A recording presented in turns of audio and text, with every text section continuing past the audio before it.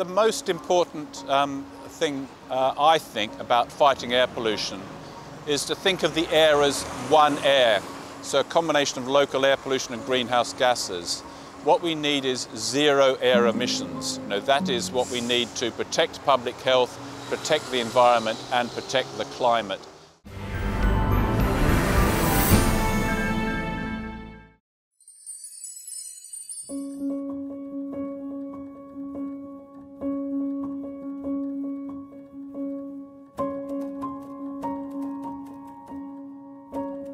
Well, basically I started campaigning about traffic in local streets near here, and we took the government to court and we were successful, but what we found is there's no point trying to persuade politicians to do things they don't want to do and don't have to do.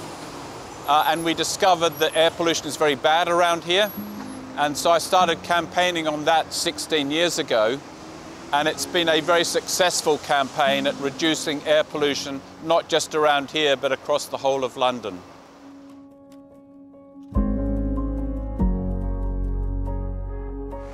Well, air pollution is the world's largest environmental health risk, killing an estimated 7 million people every year.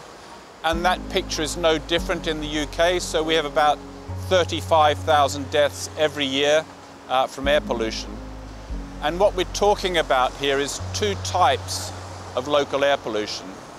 There are particles, so-called PM2.5 or PM10 that you'll have heard of, which are regulated as a cloud for health or legal purposes.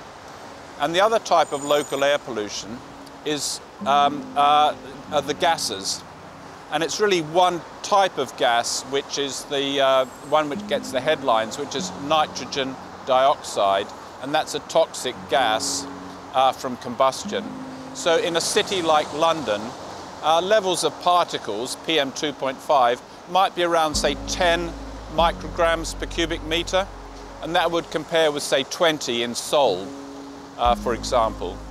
And in terms of the gases, nitrogen dioxide around these streets might be 30 to 40 micrograms per cubic metre, and that's probably not much different to in Seoul. But so, your particle levels are higher, but we both share a problem with these combustion gases.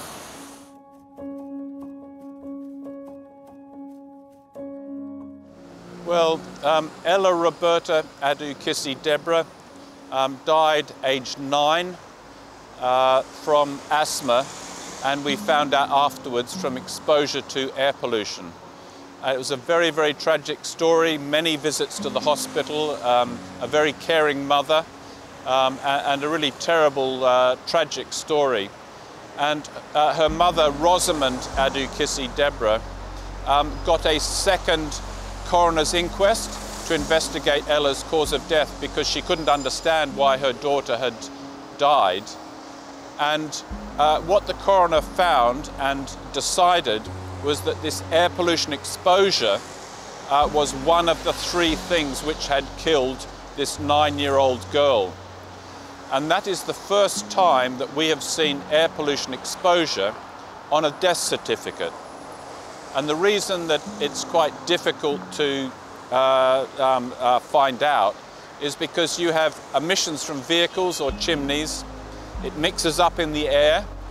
You then get human exposures, health impacts, for example, like asthma, and then you get death outcomes. So there's a long chain of sort of pollution here and then the final outcome. And the outcome is usually down to asthma or heart attacks or strokes. But in Ella's case, because of the diligence and the hard work of her mother, Rosamond, they were able to prove this link. The air pollution exposure was one of the factors killing this little 9-year-old girl.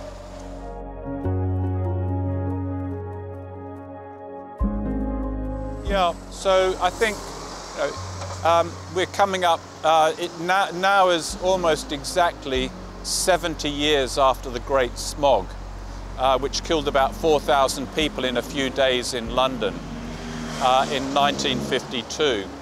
Now, at that time, people had a very simplistic view of air pollution. So they were worried about respiratory effects, breathing effects, from short-term exposure to very visible coal or wood smoke. That was what people were concerned about. And it was only in the mid-1990s that studies looking at whole cities, 6 cities in the States, looking at many different factors, found that actually long-term exposure to air pollution killed as many people as these short-term episodes. And most of those deaths from long-term exposure are from heart attacks and strokes. Now, of course, things have moved on again. There's been some tremendous research in the UK which has proved the link between air pollution and lung cancer, for example. But the more scientists look, the more they find. We're now hearing about unborn children with air pollution in their bodies. We worry about cognitive effects, genetic effects, possibly even affecting people's IQ. So air pollution affects everybody to some extent at every stage of their lives. And so what we need to do is reduce air pollution, and that's about local air pollution, and it also relates to climate change, which is reducing the greenhouse gases.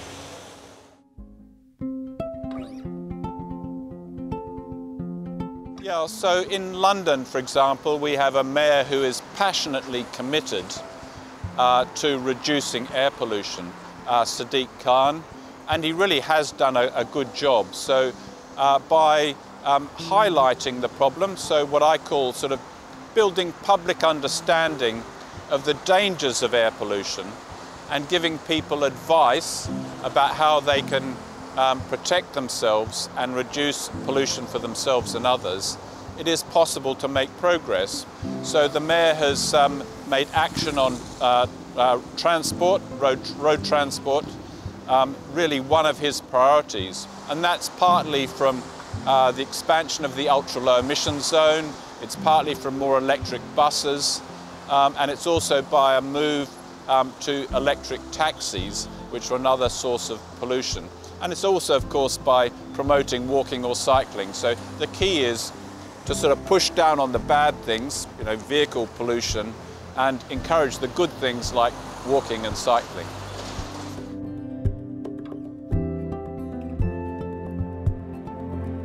Well, the ultra-low emission zone, which the mayor has introduced and extended in London, so this area wasn't part of it before, and pollution has come down as a result of being included. The ultra-low emission zone is one of the best ways of tackling pollution, because we want to tackle pollution at its source. But I would say that there are 2 different ways that the ultra-low emission zone is effective. The first, of course, is it discourages the most polluting vehicles from going in the most polluted places, so that's a good thing. But what it's also done is send a very powerful signal that you shouldn't buy vehicles producing harmful emissions. So car showrooms in London haven't sold diesel vehicles for years because they knew that if they bought them, they might not be able to drive in this part of London or the other part of London. So yes, it tackles and discourages vehicles, particular vehicles, from going in the most polluted places, but it has this much bigger benefit of discouraging people from buying these vehicles, polluting vehicles, in the first place. So I'm very pleased that we have a low emission zone, an ultra low emission zone. I'm very pleased the mayor is proposing to expand it.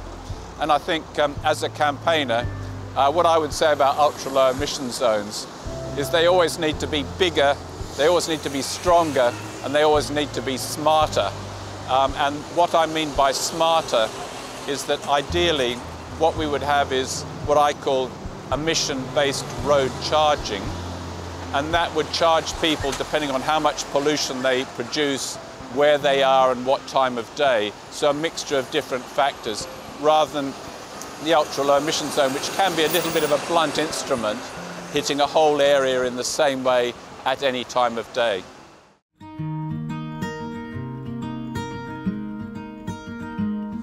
It makes sense to introduce these ultra-low emission zones, clean air zones, in the most polluted places. It's a targeted measure. And I think what it is, part of the story is about discouraging people from buying diesel vehicles. So we have seen some of these zones implemented around the UK, which has played a part in bringing down our nitrogen dioxide levels, this toxic gas. So for example, there were only about 10 zones out of 43 in the UK last year that breached the legal limit. So we're still breaching the legal limit, but it was down to 10 last year, partly still through some COVID measures, but it was 10 last year compared to sort of 35 or 40 a few years ago.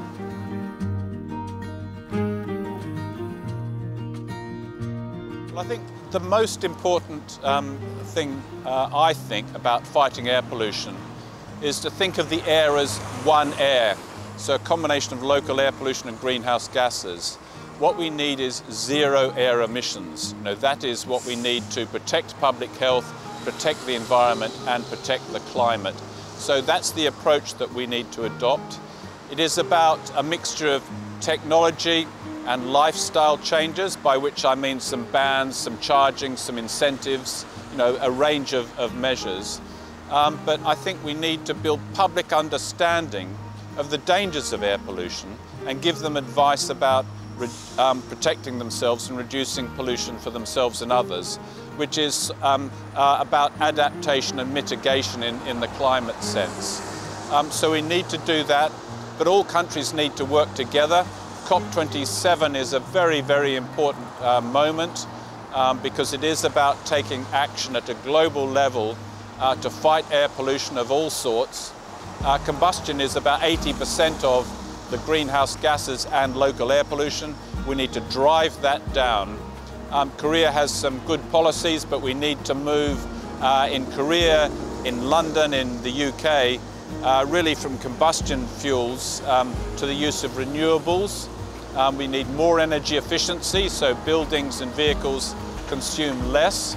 And that, of course, reduces the cost for people. So it is about, I think, urgent action to combine these technology measures and some lifestyle changes which involve some bans, charges and incentives so that people move away from the polluting activities that we've got.